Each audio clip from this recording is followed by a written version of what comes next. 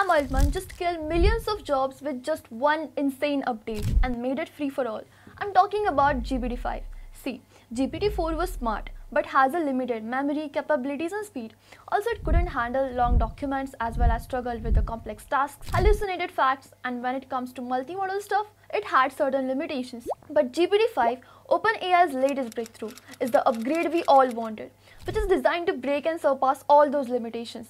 It's smarter and faster than anything. Because at its core, it uses a hybrid architecture that is a mix of graph neural networks and transformers that can understand the context deeply, even the sarcasm, and handles massive documents up to 4 lakh tokens. Not only that, but the tools like Sora turns outputs into AI videos and images, while it also generates the dashboards, plan trips, create interactive 2D games, and even craft custom mentor GPTs from the expert advice. And you can also plug it into LinkedIn, Azure AI and more, helping the creators, learners and businesses to work smarter, faster and efficient.